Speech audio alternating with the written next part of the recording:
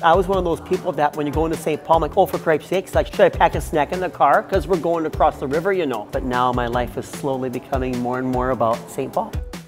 Being able to feed everybody is my happy place. What can I do to make things innovative and interesting? Chicken salad's fine, but how about adding cranberries and maple glazed salted almonds and tarragon? How can we elevate something and make it something spectacular?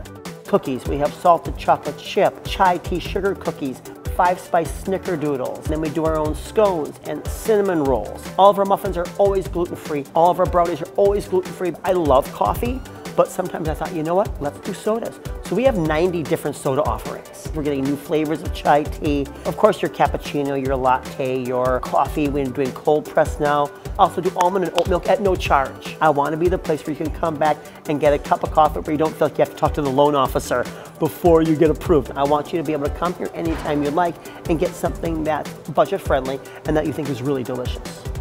I am Terry John Zila.